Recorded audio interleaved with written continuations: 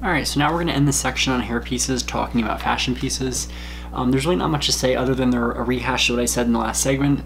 They're gonna be your attachable ponytails, your bangs. These are gonna be to enhance your style. You might want a fun look for the night and you'll have something you can do on the go. A lot of the famous makeup YouTubers will do the fashion pieces. Oh, and just a funny related note, typically because some people's natural hair, believe it or not, natural hair can look like a wig. So if you've ever seen me in person, I've had a client when I worked at TJ Maxx. I was ringing her up and she actually reached over while I was like typing her up and she starts going like this and she goes, "Is this a wig?" And I'm like, no, it's my hair, and no, it's real. So always know that you may think someone's wearing a wig when they're not, and vice versa. So that's the really fun part of this chapter. I'm like, I mean, like, I have a dry sense of humor, so I have a nervous laugh too if someone's wig like flies off and I see that. I'm like, oh man. I've seen that happen once with a coworker when I worked in retail who, she went to go get something and the wig flew off her hair and she literally caught it in the air, and I'm like, I had to say, oh, I have to go to the bathroom. So I ran and I ended up hiding and just started cracking up because I'm like, this is funny. But anyhow, back on topic. The fashion pieces can come in so many ways. They give you a wide variety of pictures. You'll know that if you have my version of the book, this model has a very defined smile that scares a lot of students. She got a cascade piece, but it looks very, like she's smiling in that one photo, and it actually scares me. Her cascade curls look a little obvious in that picture, like it is wiggy. So you might have to style it a little bit better. You can also do the thing where you put the hair in a clip, where there's two clips tied around the ponytail, and just take a trendy band and tie it around, and it designs it well. Bridal styles may require some hair additions that are only worn for a day, and that's a good example. Hair extensions. Now we get to the fun part. This is where it's more modern. Hair extensions are hair additions that are secured to the base of the client's natural hair in order to add length, volume, texture, or color. Extensions can be human hair, synthetic hair, or a blend of the two. They are either wefts of hair strands, small bundles of hair. The latter are attached by one-on-one and are usually pre-bonded or keratin tipped. Unless they are clip-in extensions, they are applied with a semi-permanent attachment method.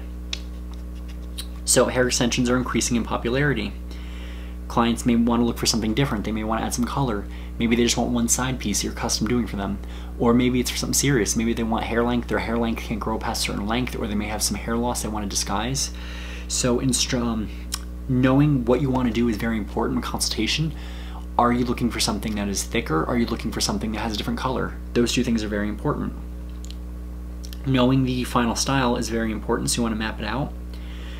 You always want to stay 1 inch away from the hairline at the front, sides, nape, and the crown. So I tell people, do a mohawk parting, section off about 1 inch of hair on both sides, and when you do your parting here, take a little bit of a dip. That way you prevent from when the hair falls down, you don't see any wefts here or tracks. You don't see any tracks or wefts here or there. All the magic of the extension is going to happen underneath the hair and not in front of it. So two of the biggest mistakes I see people typically making when they start a cosmetology program is they come in wearing a hair extension and they actually wear it with the track showing up here, which is incorrect, or they'll put it too close where it bulges out and it creates a hump. So with hair extensions, manufacturers have their own method of training, so make sure you get as much training as possible. Typically, I recommend, and the book recommends this, getting more than one brand. I think the book has like 2 brands of hair extensions to do training with. That way you have a variety. Also know that with very thin hair, you have to be careful that the base does not show through. Curly hair tends to expand, giving you the illusion of being thicker than it really is. So when you're working with curly hair and curly hair pieces, you typically need fewer wefts. So always practice your skills. Know that matching the color is very important. Straight, thin, and curly hair may have similar densities, but curly hair will appear thicker. Know that. Know that there are different professional approaches to applying extensions. This book does not mention tape-in, so tape-in is a whole different category that we'll cover at some later point.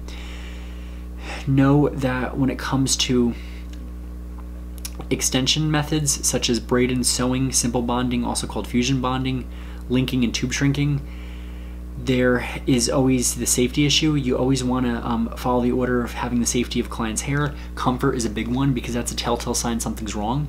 There should not be any pulling or pinching, and you want to avoid tension on the natural hair that is excessive. Excessive tension, if the client calls you and says in 4 hours, maybe they're a little tender-headed, it hurts a little bit, they call you in 2 days and saying, oh, my hair feels really bad, I've been living on aspirin, that's your telltale sign. Get them in the salon, get it out, because you can cause a lot of hair loss. You also want to know security is very important. You want to make sure it's secure, it doesn't fall off, because that can be very embarrassing. If they are attached to the semi-permanent methods such as braid and sew, bonding, or fusion bonding, you want to make sure they will last several weeks before they are removed or require adjustments to accommodate the hair's growth. Typically when you have beaded or sewn extensions, which is not mentioned in here, hair grows out. So what happens is the hair will grow out with the line in it and it becomes loose. If you have tape and extensions and the hair grows out, and over time the tape is getting worn away, the adhesive wears, and what happens is you can pull in the hair and it comes right off. I know in this current situation with the pandemic going on, a lot of people are complaining, and there's a lot of funny memes saying what people are going to look like, missing half their hair because their extensions are coming out. That's a real issue. So the braid and sew method, this is going to be when hair extensions are secured to the client's own hair by sewing braids onto a weft or on the scalp braid or cornrow, sometimes called a track. The wefts are attached by creating a track using a fiber filler. The filler and hair from the scalp are braided together using an underhand braiding technique. The filler helps grip the client's own hair and creates a longer lasting braid, to which you attach the wefts. The angle of the track determines how the hair will fall. You may position the tracks horizontally, vertically, diagonal, or curved along the contours of the head. Know that partings are determined according to the style you have chosen. The size of the section is determined by the amount of hair that will be added to the head. Plan the tracks or braids so that the ends are hidden. It is best to position them 1 inch behind the hairline. So know that there's different ways to sew them in. You'll use a needle to sew them in too, and you have to be very careful not to scratch your scalp. There's the lock and stitch method, where you cut a length of thread that is double the length of the weft being sewn, pass the needle through the weft to connect it into the track, pull the thread through to create a loop, pass the needle through the loop and wrap the thread around the needle, pull the loop tight to form a lock stitch to secure the ends of the weft in the track. This stitch can be used over an entire length of the track in evenly spaced stitches. You want to make sure you're not doing like stitch, space this big and stitch. You want to be consistent. Smaller, time-consuming stitches the better.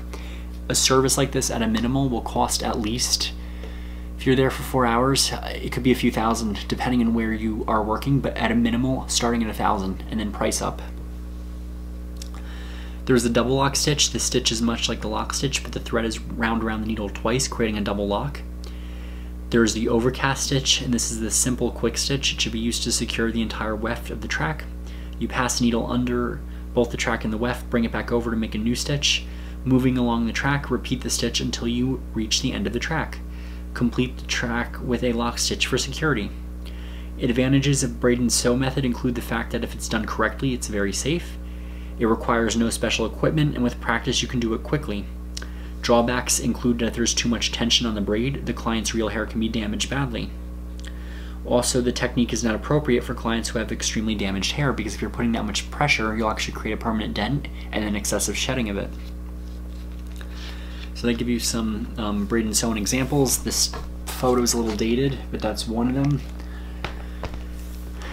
The photos in here are golden, but some of them are not as dated as they are now. Are dated and they're not as relevant as they are today. The next method is the very old school method, and I'll be honest, I've only used this method twice in my life, and it was back in 2010 helping a friend.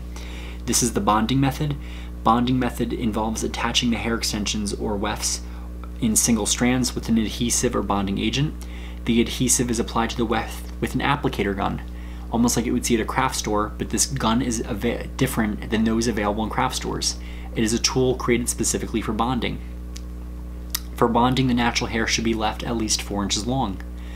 Bonded hair sits snugly on the head and is fast to apply. There is, however, a certain degree of slippage. Generally, the bonding product lasts from 2 to 4 weeks, depending on factors such as frequency of shampooing, oiliness or dryness of the scalp, and quality of the products used. This means that the client will need to be on a maintenance program that requires salon visits as often as every 2 weeks. That will bring you money in the salon, and the client will also get the service they want because it's a luxury service. If you want the bonding to last a lot longer, advise them to be very careful with how hot their water is in the shower, if they're taking long hot showers, if they're going under the pool and swimming a lot. If they're going into a hot tub, that is something you have to be very careful of. Tape-ins are a lot more secure than this. You start by securing the hair at the nape. Measure the first weft against the parting 1/4 to 1/2 inch away from the hairline. Lay the weft on a flat surface and carefully apply the adhesive along the base. So that's the strip. Lightly press the weft against the clean parting. Too much product will ooze on the head, too little will fall to adhere. A lot of clients complain about this method because you will itch. It does itch, it's like Gorilla Glue. Hold the hair for approximately 20 seconds, gently tugging to make sure that the weft is adhered. You may use a blow dryer set on low to medium heat to help seal the bond. This will cure it. Proceed to the next section, working upward on the head until the desired amount of length and volume is achieved. You want to use care when bonding to avoid working too close to the crown and the parting, or the weft will show through. So working 1 inch away from the hairline will also keep the wefts from showing. Remember that hair is not a static material, it has natural swing and movement. So you also want to take a thinning or blending shear and blend the extensions, shatter that texture, make it disperse. Know that bonded wefts are removed by dissolving the adhesive bond with an oil or a bond remover. If you don't have anything, if you're very careful, you can use acetone. That's what we used on one of my classmates a while ago. The same technique can be used with loose hair wefts that are cut in a very small section. This is called strand bonding. So strand bonding, they added this in the wrong way. Strand bonding is when you take small pieces and you want maybe a little bit of length here. It's also a good corrective technique. If someone has a bad haircut, you're able to blend it better. Two advantages of bonding is that it can be offered at very affordable prices and the service does not take much longer than the average haircut appointment. Also, the client can shampoo with the wefts in as long as it's done gently. One drawback of bonding is that some clients have an allergic reaction to the adhesive. Always perform a patch test prior to the application of bonded extensions, especially when using a latex-based adhesive. Also, bonding is not appropriate for clients who have severely damaged hair or those that don't have enough natural hair to hide the wefts. The wefts cannot be exposed to oils or they will slide off. Generally, bonding should not be used to attach wefts that are longer than 12 inches to avoid excessive heaviness and the possibility of pulling out the client's natural hair from their scalp. So fusion bonding method is the next method, and that's a method of attaching extensions. Extension hair is bonded to the client's own hair with bonding material that is activated from heat from a special tool. This is extremely time consuming and expensive, but it will harmonize a client's natural hair with no uncomfortable or unattractive attachment sites. The bonds are light and comfortable to wear, and the hair moves like real hair, and the hair is easy to maintain. The attachment lasts up to 4 months, so it also lasts the longest. The fusion method requires certification training because it is manufacturer specific. Some fusion bonding procedures involve wrapping keratin-based strip around both the client's hair and extension, or applying the bond to the extension first with a special gun applicator. Today, many of the extensions or additions are pre-tipped or keratin tipped. In fusion bonding, natural strands along a parting are selected and then isolated with a hair shield. These look like little squares. You put them on there and you fasten it on. There is also an advantage that with bonding, the client's hair will dry more quickly than when bonding full wefts because there is less bulk. You can the illusion of highlights and lowlights. If you do different bonds, you can also do them to get a wide array of colors.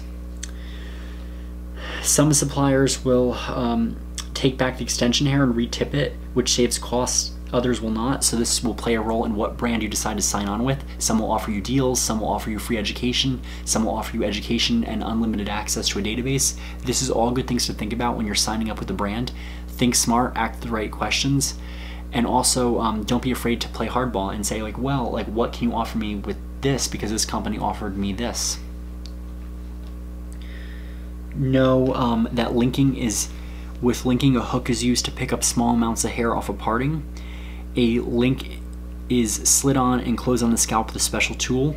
Then an extension or special addition is inserted into the link. Once the extension and the natural hair are captured in the link, it's pinched flat with pliers and removed properly with a tool. So advantages of by the way, to use linking, the hair should be at least 5 inches long. because if it's shorter than that, you're not able to hide it without having it be obvious and look scary. When some advantages of linking is that you have a style versatility and the fact that the integrity of the natural hair is maintained if the procedure is done properly. Some drawbacks is that it is expensive, time consuming, and the metal links can oxidize, meaning rust in the hair, and that's not always good for the client. Also know that if it's metal, you have to be careful with your irons because it can scratch them up if you're not careful. There's also the tube shrinkage method where the client's hair and the addition are inserted into a tube and then heated to shrink it. It requires special tools and training. Know that all problems can arise. These problems are caused by stylist, not the material. Know that these products do not cause damage. I'm going to say it again. The extensions do not cause damage. It is the stylist that causes the damage. It is lack of training. It is overconfidence. It is overpromising, under-delivering. You're only as good as the tools you use. It's not the tool's fault. It's the stylist's fault when something goes wrong. Clients must also follow an at-home regimen. This is why it's very important to have a contract. I recommend taking, if you want a really good class, the Illustrated Beauty class I mentioned before. Contact Jenny Jacome on her website, Illustrated Beauty. She'll be more than happy to give you tips. I think she even, don't quote me on this, but I'm pretty sure she flies out to the salon. She offers a wealth of knowledge, and you have access to a group online with constant education, and she checks up and follows up with you, so it's really good because you feel cared for and you actually get a lot of respect. And you get so much from the course. You also want to know too that with her class you get a contract, and her contract is incredible because you go over it with the client, you pre-prep it, you have a deposit for the session. Typically you're going to charge them $25 to $50 for a consultation fee. So if the client decides to get these extensions and you have a copy that they have signed legally, so you have that for you, they have one. If they don't sign, you don't do the service, because if they sign it, they're aware that if they go home and they bleach their hair at home or they color it at home, they ruin their wefts, they're responsible. Know that you can retail hair addition products in the salon, you can retail stick-on hair pieces, you can do so much. So explain why the client wants them. You want to work with 1 or 2 companies with a good range of human and synthetic hair for best results. Always stick with companies that stand by their products. And a final thought, practice, practice, practice. Practice makes perfect. Know that you must practice to get good at your skill. Rome is not built in a day. I'm always a lifelong learner with this. The way I learned how to do extensions is nothing like I'm doing them now. So that's how fast the industry is changing. So I always think this is pretty cool. It shows the power of how good extensions can look if you do them correctly. If you're a celebrity stylist in the future, by the way, if you're one of my students, always give a shout out to Mr. B. But know that you can do a great deal of help with extensions. And on that note, really know why we're here. We're helping people. We can make them look better. We can help them with a chronic illness. We're there because we care and we want to make them look better. Study this chapter, read it out. Your test will be vocab heavy. It'll be a little confusing, and we'll have a lot of fun practicing this. So the next chapter we're going to do, we're going to have some fun. Make sure to bring your waves, because we're going to be getting into the wave runner, favorite chapter, chemical texture services, and perms, or as they say in British, a palm.